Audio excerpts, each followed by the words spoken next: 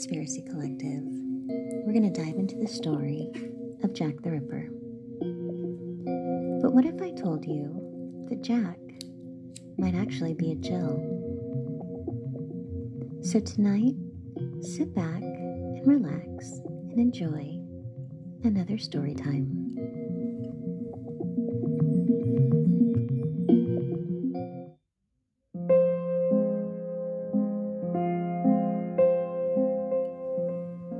Hello everyone, this is Jillian from the Conspiracy Collective, and tonight I thought we would start a series on Jack the Ripper. So Jack the Ripper, as you well know, is one of the most famous serial killers, probably of all time, and definitely one that has never been caught. So there's a multitude of theories on who he was and what his reasons were for the killings in Whitechapel. But tonight I thought we'd talk about a different theory, and that is one that Jack the Ripper might have been a woman. So the very first female suspect, her name was Mary Wheeler, and she was born in 1866. She was said to have lovely hair and bright blue eyes. However, she was not very attractive, but she still managed to get her fair share of men. And she got involved with a man named James Charles Pearcy. So she went ahead and took his last name, even though they never did get married. So she was known as Mary Pearcy. However, she was also known as Miss Non-Content due to her not wanting to get married. In her relationship with James Charles Pearcy, she became a mistress to many different men. She suffered from depression and alcoholism.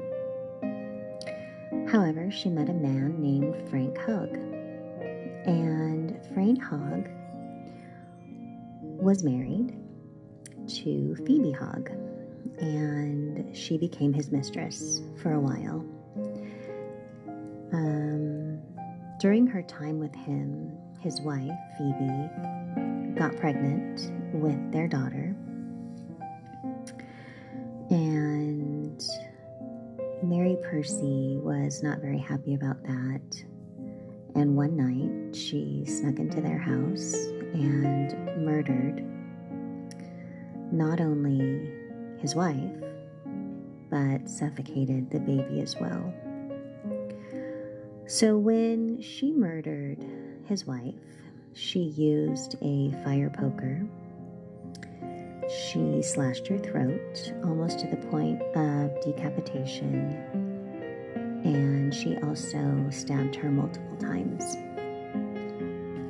She suffocated the baby and was eventually caught and went to trial and was found guilty and was hung in 1890.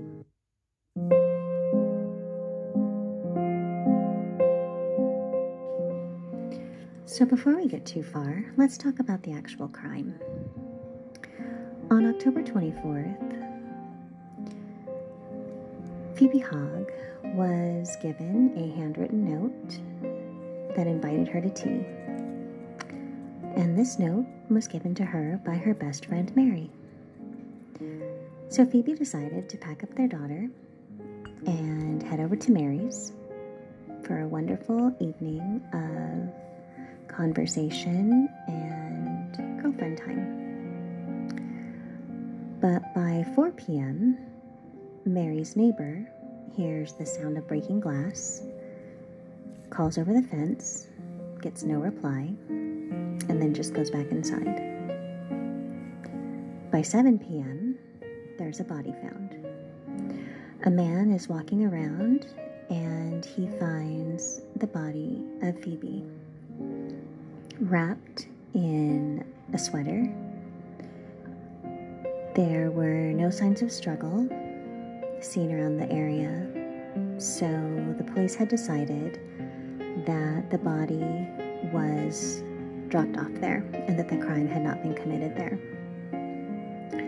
About a mile away, later that night, they find a baby carriage that's covered in blood, and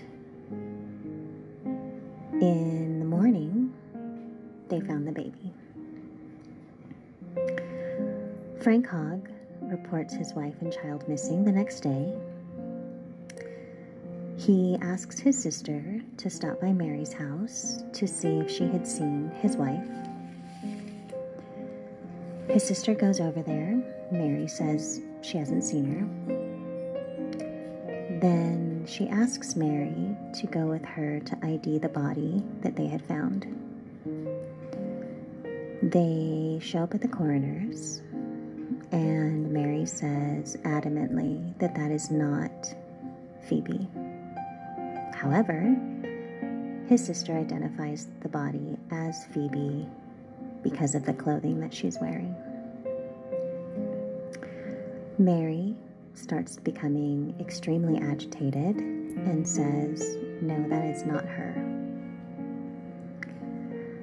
The sister then IDs the baby carriage, and the police decide that Frank is their number one suspect.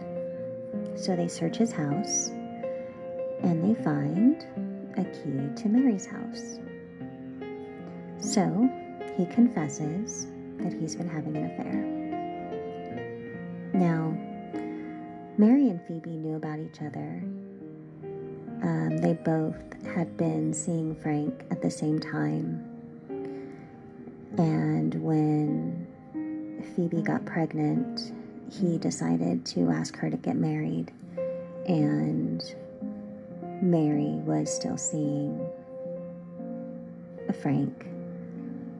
But Mary and Phoebe had become best friends in the interim of all of this happening. So later, the neighbor says that she sees or had seen Mary pushing a baby carriage around after dark. So the police decide to search Mary's house, and inside of Mary's home, they find clear evidence of a struggle.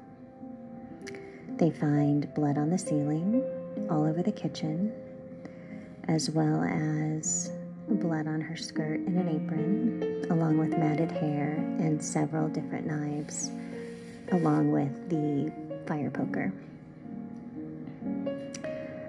Her excuse was that she had mice problems and that this mess and all of the blood was due to her killing mice that were in her home.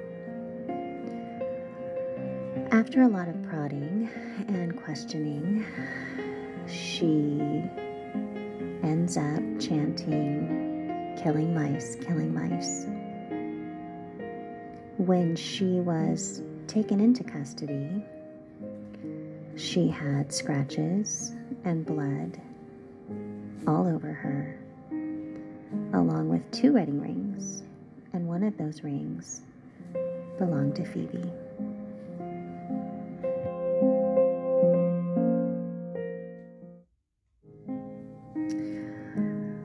Now, she left a message for a Madrid paper, and in the paper she wrote a note, a mysterious note, that to this day no one has really been able to figure out what it meant. But in her note she wrote, MECP, last wishes of MEW.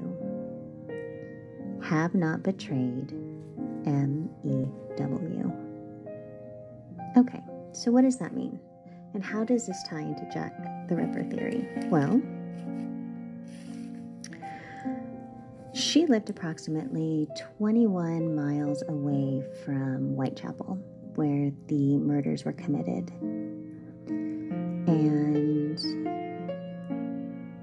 They were committed in 1888. 5 sex workers, possibly 11. The MO for the Ripper murders were deep throat slashes, abdominal mutilation, genital mutilation, removal of internal organs, as well as facial mutilation. Now, 2 years later, Mary Wheeler goes on to kill and mutilate her victim. And they did say that Mary Wheeler, was remarkably strong for a woman. In that time, Sir Arthur Conan Doyle, who was very famous for writing the Sherlock Holmes books, had a theory that it was a female. He thought it could be a midwife because who could move easily through the night without any question other than a midwife who could be covered in blood, explainably, especially while everyone was looking for a man. But could have been a woman. And that woman could get by with any explanation without looking suspect.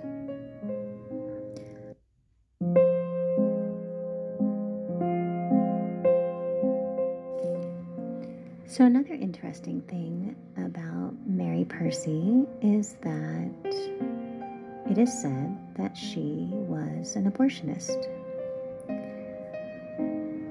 It's well known that in around that time, if you had an unwanted pregnancy, she was who you called to take care of it. Mary Kelly, one of the Ripper's victims, was said to be pretty far along in pregnancy. And who else would she call? Who was in the neighborhood in that area other than Mary Pearcy? So with Doyle's theory, if Mary Pearcy was Jack the Ripper, she did have access to, possibly, allegedly, and would not look suspect if she did commit those crimes. She was well versed in the human anatomy, and the other interesting thing is that Mary Kelly was well known to wear a specific shawl every day. And not having much money back then, if you had a certain piece of clothing that sort of stood out as your identity as to what you wore a lot and all the time. So this shawl was specific to Mary Kelly. When Mary Kelly's body was found, they had found everything folded up neatly next to the body, but the shawl was missing. And someone had identified a woman leaving that area with Mary Kelly's shawl on. So there's that.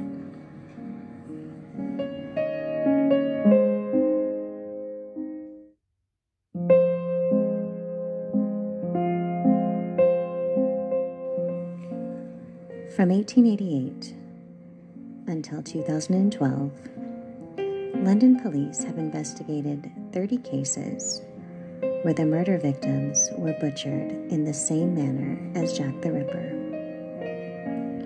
29 of those cases have been solved, and they've all been committed by women.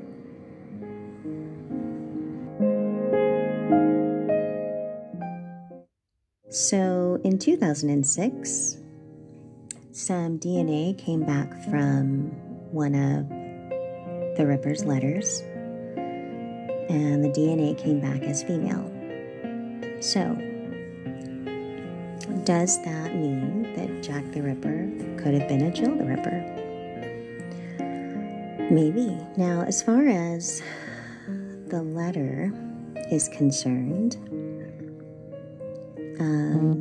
some theories are that it could have been multiple people that were acting together as Jack the Ripper, and that she was sending a message in her final note before she was hung, letting them know that she did not betray them. I don't know. It's an interesting theory, but I think it's one that we should consider, and something that if you're interested in, you can look into a little bit further. The next one that we will look into is a man, and his name was James Maybrick, who was murdered by his wife, Florence Maybrick. But we'll talk about them on another episode of The Conspiracy Collective. So thanks for joining us, and let me know what your thoughts are on Jill the Ripper.